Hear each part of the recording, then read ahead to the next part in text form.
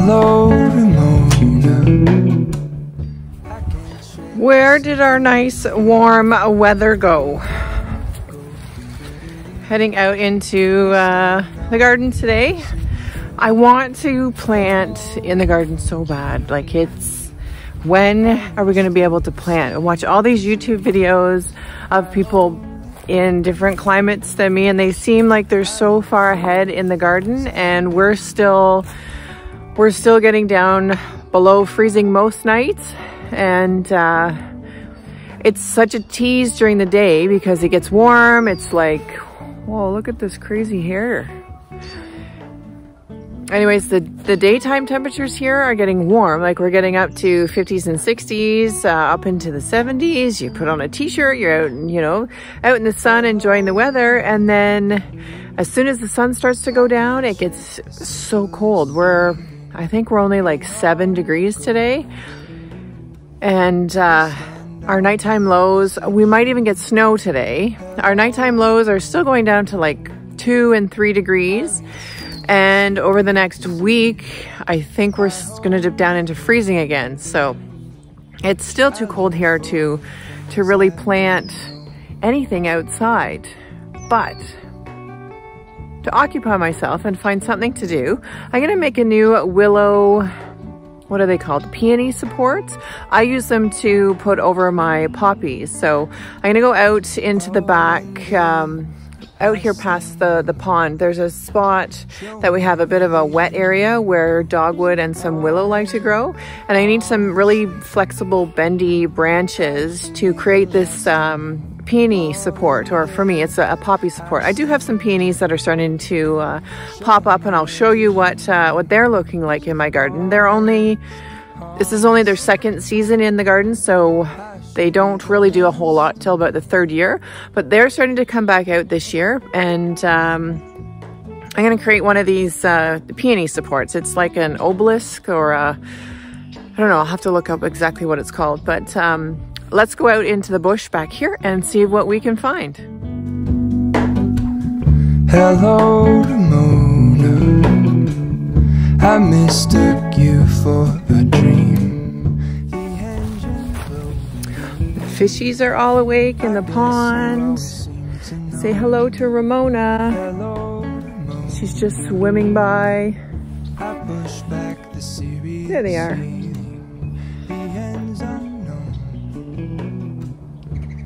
Hello, Ramona. I found that song on Epidemic Sound that I use for the videos, and a lot of YouTube creators use Epidemic Sound for their music. And Hello Ramona is one of my favorite songs, so that's where she got the name from. Oh, that wind is so cold. This is the section you can see it's quite wet. Oh, where the dogwood is, it's very wet. Again, we've had a couple of days of rain, so it's made everything bud up. The trees are starting to get lots of buds on them. But back here is willow and dogwood because it really likes this wet area. So I'm gonna try and get some dogwood without getting soaked. Well, I didn't get much of that on video because it was a bit wet, and the dogwood that I had in the back of our property really isn't very straight. So when you're making these hair sticking out when you're making these garden supports, you need branches that are fairly straight so that you can weave them in around the base as well as make the structure. And you'll see as I get going on this structure using the dogwood and the willow. So I found some willow that I've been eyeing up in the ditch down the road from us. So I'm just walking back to my place after harvesting some willow. It's nice and straight. If you're lucky enough to have a willow tree or grow willow on your property, that's the best stuff to use. But I just have to go and source it. We've got lots of it in the ditches. It likes the wet environment. So you'll see it along the sides of the roads and down some of the trails when you're out and about. Always have a pair of pruners in your car. You never know when you're going to need them. So I have this bundle. You can see the willow is more of a yellow color and the dogwood is your classic red. And they're very flexible, so that's why I'm using this type of wood or bush or shrub, whatever you want to call it, to make these supports with. But yeah, if you have a willow tree, which I don't, if you have a willow tree or if you grow willow somewhere on your property, the best stuff to use. So I'm gonna get set up and I'll show you how I create one of these. To get back the life I used to know.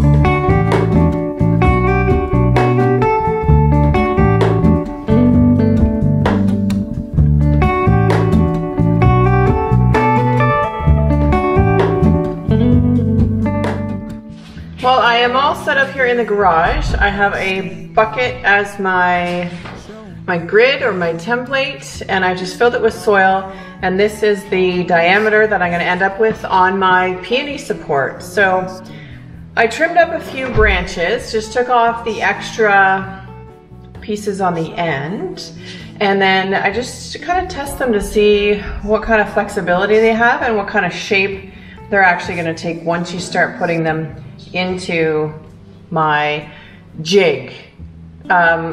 Professionals that do this regularly, that actually grow willow and make these garden structures out of willow, have an actual jig out of wood and they have holes put in them.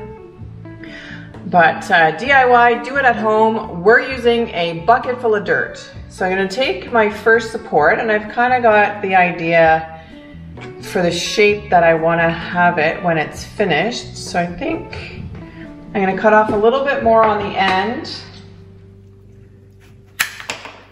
And I'm going to start in one side and put it down into the dirt and then kind of shape it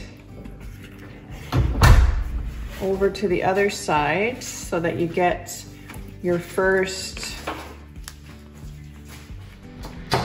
kind of shape. So it's going to have this oval rounded top on it. And I'm going to start with one. You can, if you don't have long enough pieces of willow or dogwood, you can take two pieces together. Let me show you on a skinnier ones. So you take the two pieces together and you put them opposite ends and kind of twist them around each other so that they are locked together, and then you can curve them into the shape that you want. So if you need ones that are that have a little bit more support, you can do it that way. The dogwood, I find, has lots of support, so we'll find another one here, maybe this one. And see how that's not going to quite be long enough for that piece. So let's try this one. That looks pretty good. I should be able to get almost the same shape out of this one. I'm just going to kind of soften this piece up here. And then I'm going to start on this side and then just crossing it over to here. I'm going to mark where I want to cut this off. So I'll turn the bucket around so you can see that you've got your overlap at the top, and I'm going to bring it down to here, and I want it to go into the bucket probably to about here. So I'm going to cut it right about there.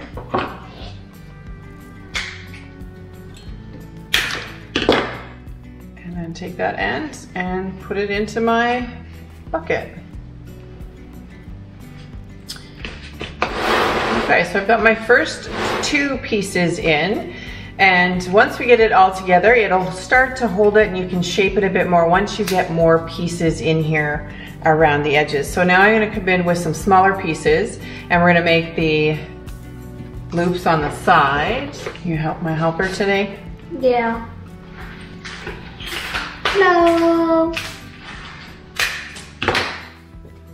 And then my second piece is gonna go in pretty much with the same spot as the first two pieces went. So then you've got one on this side and it comes up the middle, and then spin it around, and I'm gonna make the same structure down into these two same spots over on this side. Is that the piece I need for the next one? Yes. It's not as flexible there. No, this one's not as very flexible. So let's try one that's a little more flexy. That's better. And put it down into the same spot you started with. Push it down till it's about level with your branch on that side. So then we've kind of got a structure that looks like this. As you get more pieces, we will be bringing these together, and it'll all come together. You'll see how it goes. How's that one look? That looks like a good piece. Can I put one in? I just don't know where my next one's gonna go. There? Right here. So now we're doing the same hoops, but with the profile of the second piece that you put in. So they go down into the same spot as this one. We need one more to do the other side. So I got my snippers. Measure it here to see how far down. Cut it about there where that thing is. We're gonna cut it on a bit of an angle so that it goes into the dirt. Opposite side of this one, push this down. That looks pretty. And create the profile there. So now we have our basic structure. We've got the two in the middle, which we will fasten at the top. And we've got our four out on the edges. Now we're gonna add some into the, along the sides.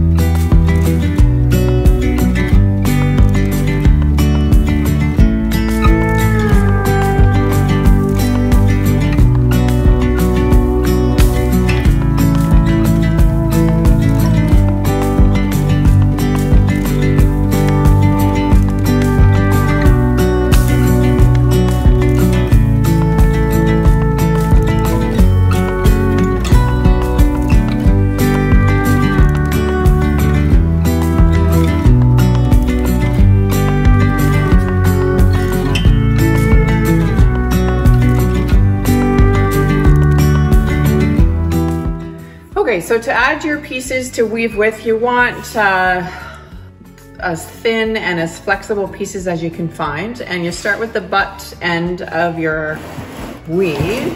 And I'm gonna start with it here. So I'm gonna put it behind and hold it there, and then just weave it in through the pieces. With the butt end through here. Onto, so this is your first piece, and then your next piece is gonna come around this way. And you have to maneuver it in and around. Yesterday, there was sun and there was rain, beauty in the mundane. And as the light startled our eyes, we let go of disguise.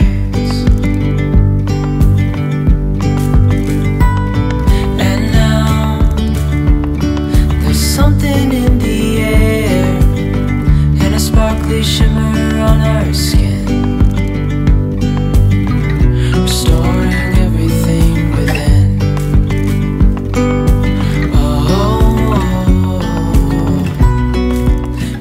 So once you've got it to this stage, I've got as much weave of willow and dogwood in here that I can fit. I am no professional weaver by any means, and so it's fun to make, and I'm having, you know, being creative for my own garden. So to finish off the sections at the top, just to give it a bit more style and security, I am tying off these cross pieces with some of the really thin, flexible pieces of willow. So I'm gonna wrap those around and try and create a beautiful little design with my weave, and I'll show you how it turns out once I get these little pieces weaved on to hold the crossbars in.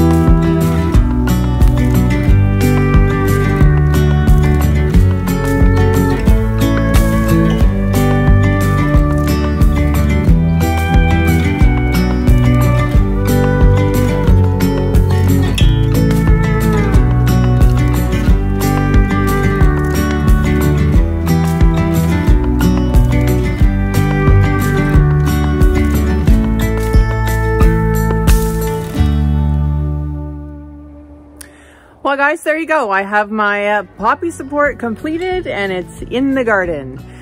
It's pretty cold out here today, and until I can get out into the garden and garden full time, I'll keep myself busy creating these wonderful little art projects in the garden. For now, until I grow willow myself or have a beautiful willow tree to use, I'll keep sourcing my own willow from the side of the road and the back of the property. The dogwood and the willow is very flexible, and that's what you need to make these willow weaving projects. Leave me a comment below. Let me know if you've done willow weaving. Do you grow willow, and have you tried any of these projects before? So I think it turned out great. The one from last year has really held up well, and I did have some twinkle lights in them last year, so maybe that'll be the little add-on that I'll do later tonight. But I had so much fun making these. Thanks for watching. Leave me the comment below, and don't forget to like and subscribe. My name is Bonnie. This is Artist in a Garden. We'll see you in the next one. Thanks for watching. Bye-bye.